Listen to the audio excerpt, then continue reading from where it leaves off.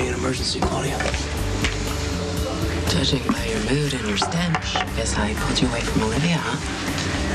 What do you see in that hour, John? I don't get it. Hey, come on.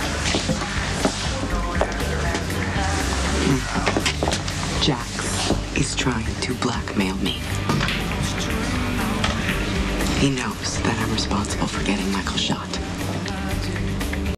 Bastard Jerry Jax told his brother that I put the hit out on Sonny and that I'm responsible for getting Michael shot.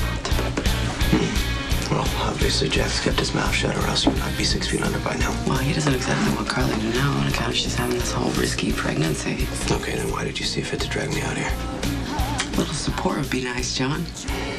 Hey, how many people can know about a secret before it's not a secret anymore? Okay, you know what, Claudia, I was the one that told you months ago to bail, to get out of here, and you didn't. Now it's too late when you're pregnant with Sonny's kid, or Rick's kid. Whose baby is it anyway, right? It's funny. Yeah. I'm up to my neck now in Sonny's business. So our only hope is to ride this out and have faith that it's in everybody's best interest that whoever's responsible for what happened to Michael stays a secret.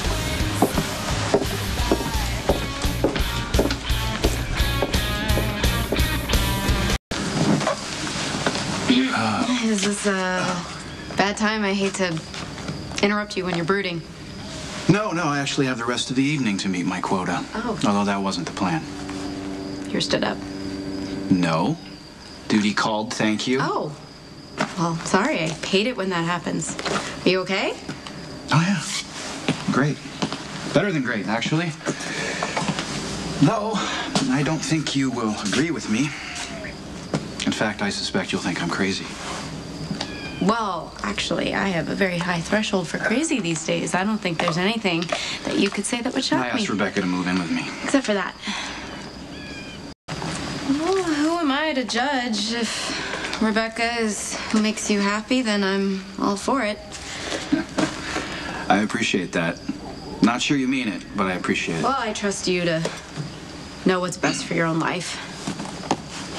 Wow, that's refreshing. Thank you. See, I thought you were coming out here to warn me about all the reasons why it's weird and wrong and dangerous to be with Rebecca.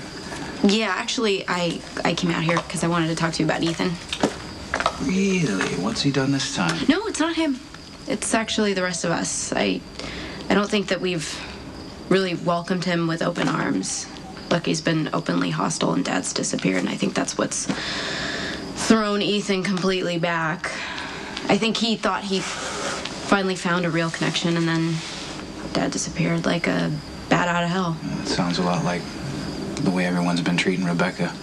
Like she's done something wrong, like she can actually help the circumstances of her childhood, you know. Must be hard on both of them.